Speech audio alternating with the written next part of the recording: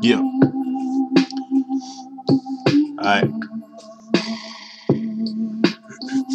Check it.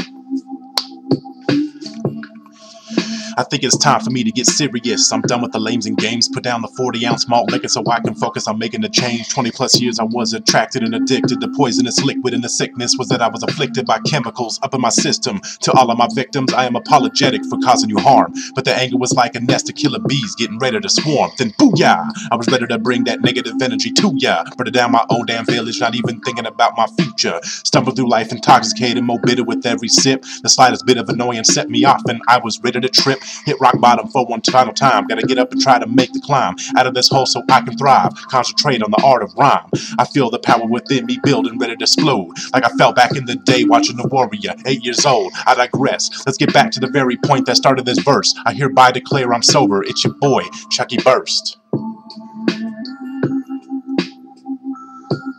Yeah.